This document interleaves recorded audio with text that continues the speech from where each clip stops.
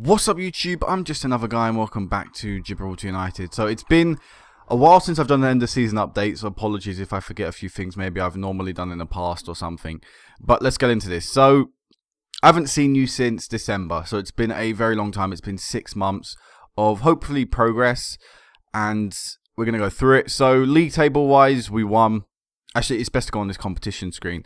League table-wise, we won 14 games. I think we only conceded in 4 matches. I think overall we conceded 5 goals this season. I'll go on to proper league table in a second.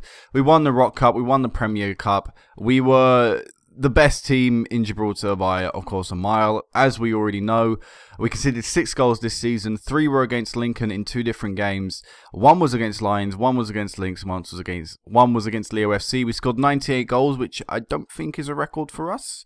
Oh no, it is. It is a record. So we scored the most of the goals, and it was evident by the performances we were putting in the scorelines we were producing that we were scoring a lot of goals. But it's standard for us now in this competition. You know, it's standard for us in the Premier League for us to just go through undefeated. The fact that we've got our 3rd ever season where we've won all of our games is a very nice achievement, of course. And you can see the standout performers below. 3 people got over a 9-point-something rating. Sonogo scored 29 goals in probably about 13 or probably less than 14 games. So he scored more than 2 goals a game. He's got 4 player of the match awards. Armando Cox kept 8 clean sheets. It was just an extraordinary season. So we're through to the Champions League, of course. In terms of our qualification places, we haven't improved any. Of course, we didn't. I don't think we improved any last time, did we? Or was it last time? See, again, it's been a while since I've done an update. So I think, yeah, I think last season yeah, so this season, what this season was, is the what this season what this season is. Let's get it out this time. It's the first year where 2nd place actually earns a 2nd knockout, a 2nd qualifying phase entry place into the Europa League. That's for the first time ever in the league's history. So Lincoln finishing 2nd will actually qualify later in the Europa League. Elsewhere, Britannia and Man 62 will also be entering the Europa League. For league reputation, we are now the 41st best league in Europe. We have now gone above the German 3rd division. We are very close to the Norwegian top division. So reputation is coming along nicely.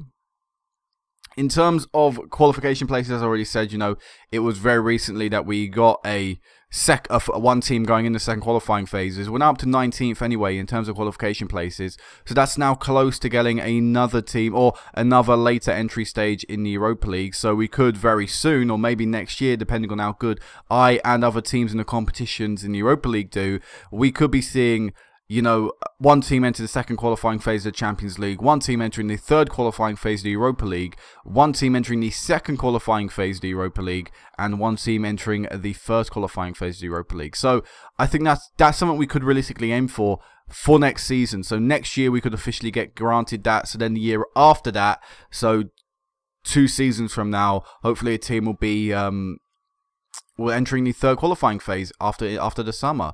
And as you can see as well by these ranking and the qualification places that can be awarded, we're very close to getting 2 teams in the Champions League. The Turkey, Czech Republic and Switzerland are the teams there. But for us to earn them qualification places, we will have to outperform them in Europe. And the way to do that is by, of course, getting ourselves to perform. You know, getting ourselves to do better than we did this year, because this year was pretty much a letdown for us in terms of Europe. You know, we normally get past the group stages, so it wasn't a good year for us. But the fact we've gone up, the fact that we've grown a little bit is nice to see. And Lincoln, of course, this year actually won in Europe, so you know, hopefully they can do well entering the 2nd qualifying phase. Although I don't really have high hopes. So one other thing we can check quickly is the club's ranking.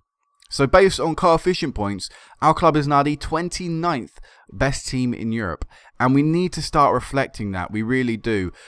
From the Champions League for the past 3 years, actually, I should say, French teams have won it. So, oh, not 3 years, sorry, but the past 2 years, Monaco have won it. So, oh, there is a draw, but I didn't want to see that. So, if we go to the final, you can see that, God damn it.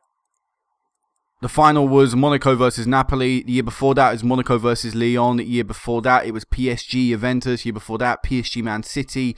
So France and the French domestic teams are growing. They really are. They've become the dominant force. Like I said, this year's final was PSG versus Monaco. I don't know. Actually, no, it wasn't. It was Napoli. I thought it was PSG.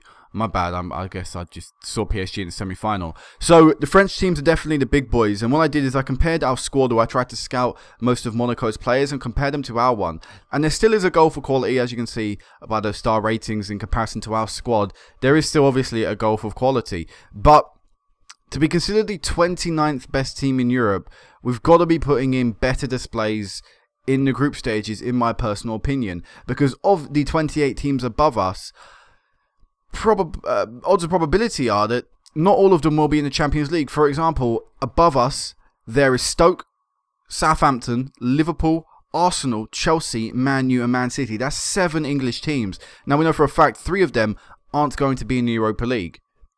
So then we can knock ourselves up a few positions, because we know then in terms of teams in the Champions League, we're a bit higher than that. And things like once we take out the teams that maybe even are above us but didn't get in the Champions League, or maybe won't get past the qualifying in the Champions League, then we've got to consider ourselves a top 25 team, in my opinion. And that means that realistically I want to be getting knockout football at least in the Europa League, because the team size now needs to illustrate that we are actually a good team. Like I said, in terms of the coefficient points and our success in Europe this year, it was actually very small. Only 9.58 points picked up. Compare that to the 17 of the year before that. It's we're looking at the wrong one. There you go. Compared to 17 from the year before that, or the 19 from the year before that, when we got Champions League knockout football, we need to be improving, and we need to be getting through the group stages as a bare minimum now. And in fact, the competitions, what's expected of me going into next year's Champions League, is first knockout round of the Champions League. So the pressure has been extended, the pressure is being put on me, and hopefully we can succeed. So going to go to transfers now. We're going to head over to there and talk about the players we brought in during the January window.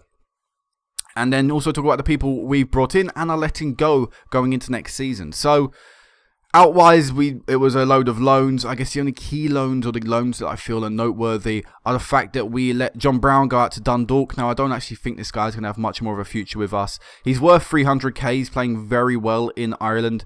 And I do actually want to sell him while he's playing well. I think, we've given him a few years here with us, and he's played really well, but he's not going to be good enough to get us to the Champions League level we need to be at. For the domestic level, yeah, he's fine. But I feel, like I said, with his form being really good in Ireland right now, it's benefiting. It will only benefit us because his value is a little bit higher. So I'll probably look to sell this guy in the summer if I can. Of course, the loan deal will obviously affect that, but we'll hopefully get a few offers for him. I'm yet to actually ask anyone for offers, but I think he's someone we can sell for a bit of money that can be looked to be reinvested back into the squad.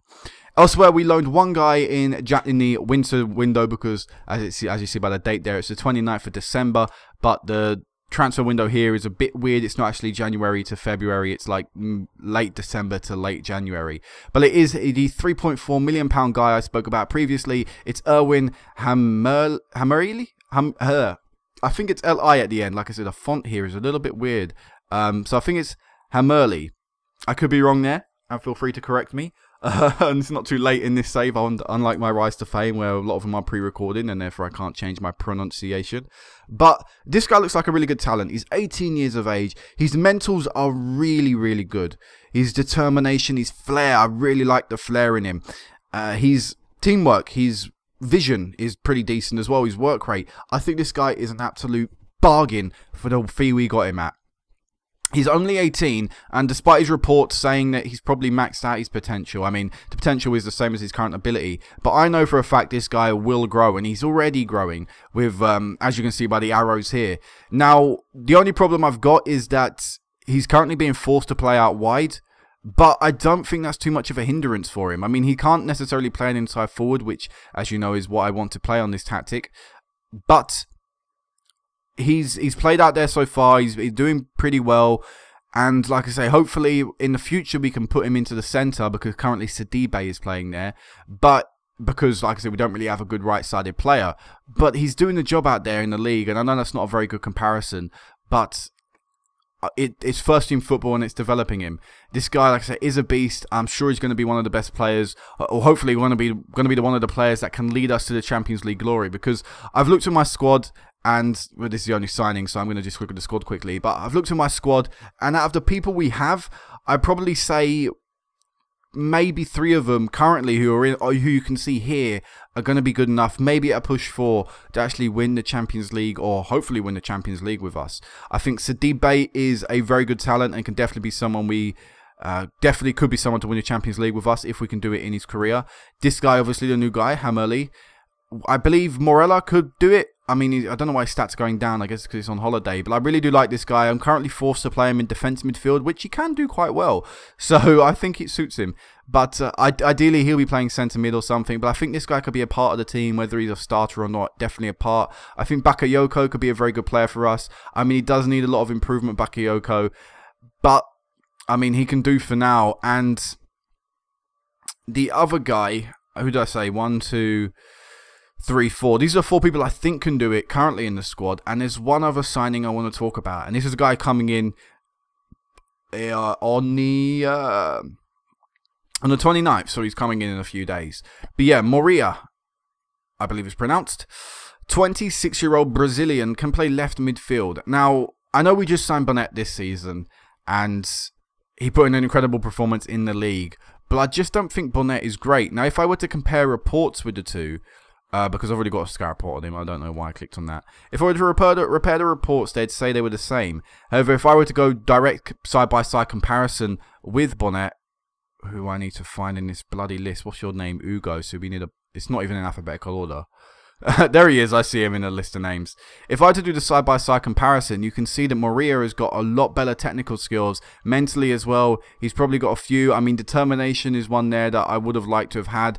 But in terms of the ones that Bonnet beats him on, the aggression, the composure, and the teamwork, they're only one stat behind. Another thing I would have liked was maybe the long shots, but again, when I'm sacrificing maybe a bit better long shot for someone who can dribble better, cross better, finish a little bit better, first touch is the same maybe, but technically he's a lot better, passing is better. And again, this may be in a sacrifice of a little bit of physical skill, or physical presence maybe, but again, it's not too much difference. It's still about the same pace, still about the same acceleration. In fact, he's got better agility. So I'm happy with Moria coming in, but I guess the only thing is he's quite an expensive transfer. I mean, 5.5 million up front, stuff over only 69,000 over 12 months, 550 after his 50 league appearances, which is about 5 years for us. So it's a while before we'll ever pay that, and 505,000 pounds per league appearance after £5,500 per league appearance for 10 league appearances, which again isn't too much money, so we can afford that. So he's coming in for a pretty hefty fee, but Bonnet is leaving the side as well, and we're actually making profit on him. So Bonnet signed for 1.3 million this season, did incredibly in the league, and we're selling him for 2.5 all up front. So all of that will go into Maria's fund, of paying him off, which means that's only really a 3 million transfer up front, if you want to think of it that way. So yeah, Bonnet is on his way out, but I think we've brought someone in a little bit better than him. Now, in terms of squad, I mean, I'm not going to go through stats and stuff because they're pretty pointless, for the league. It doesn't mean anything. But positions I still want to improve at this team are the centre-back role. I don't think Mati is good enough. We do need a new centre-back. We do need a better centre-back, because Mati even makes mistakes against teams from this division. And now, if you're a good enough player, if we're the team that we think we are, we don't need that. I still do want a defensive midfielder as well, because that way it would free up Morella, whatever, to play where Bart Moens currently is, or Sidibe to drop back. I would like a right attacking mid, but that's not a priority. Like I said, I'm happy with Erwin Hammerly playing there. But to me, the two positions I really want are centre-back, defensive mid, and I'm going to throw goalkeeper in there. We still need a good goalkeeper. If I were to actually order them, because I said the 3, but if I were to order them properly, it'd probably be centre-back first, goalkeeper second, defensive midfielder first. Because I think the midfielders we've got right now, Morella Moens, Hamali, Sidibe, and the new guy coming in, I think that's acceptable. The defence, the centre-back role we need to improve on. I think we can get a better goalkeeper, so I'm going to be looking for a better goalkeeper. But the thing is currently, is that if we want to take ourselves to the next level of football, we sort of need to pay the wage that the next level of football comes with, which is wages around £50,000 a week and stuff like that. The new guy we've got coming in, our left attacking midfielder, is going to be our highest ever paid player here. He's picking up a wage of around £26,000 a week, I think, £25,000 a week, which is more than our previous highest, which is £18,750 a week. So it's now time for this club to really start growing and really start expanding on the financial side of things. And the thing that kills me, the thing that has annoyed me most throughout this entire league season, despite getting knocked out in the Champions League, is my stupid owner of this club.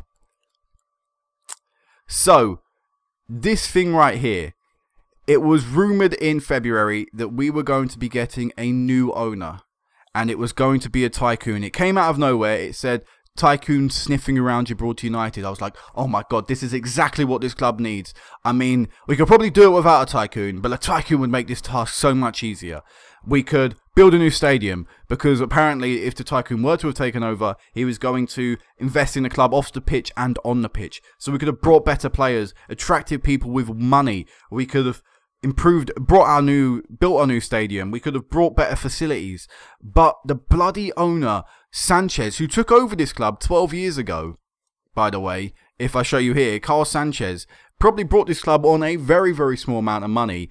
This club's probably worth 10 times more than it was back when he took over. And they couldn't agree a fee for the club, and the tycoon walks away.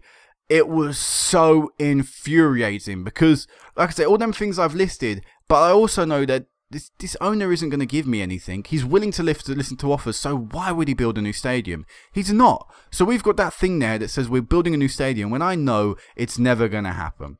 And I probably can't improve training facilities, although I'll have a look. Let's see if they'll allow me to improve training facilities. It'll help boost the club's reputation. We'll increase funding. We would rather put our focus on bringing in first-team players ready. We reject your request. See what I mean? He's not going to want to invest in this club. Our transfer budget was about 6 million, which I think is about similar to what it was last year. So, you know, he's still going to give us money to spend. But in terms of investing it on what the club needs, like its own fucking stadium, which is so infuriating, improving its facilities, both training and youth, improving its youth recruitment, improving its junior coaching, he's not going to be willing to do it. So he needs to get the hell out of this club so we can move on. So hopefully we can get a tycoon in. That's the dream, although I'm pretty sure it's everyone's dream once they hear a takeover is in place. One thing that was stated was once the bid was cancelled back in March, it said that tycoons are still rumoured to be interested, or maybe there'll be a big investment in the future. So fingers crossed there that we can hopefully get a big investor in the club soon. So one other thing here, I'm just going to look at the transfer. I'm just look at the results, because we've had some incredible results this year. We've got a 12-0 victory against Lions, 11-0 against Lions, 10-0 against Britannia, 7-0 against Man 62, 9-0 against College Pegasus, 6-0, 6-0, 8-0, 9-1 against Lynx, 8-0 against Britannia, 11-1 against Lions. You know, an incredible result. We didn't concede a goal in the league from the moment we started this league season, which was from the first game, I should say, in the league season, which is here with Leo FC. We didn't concede a goal all the way down until bang, when we conceded 3 against Lincoln.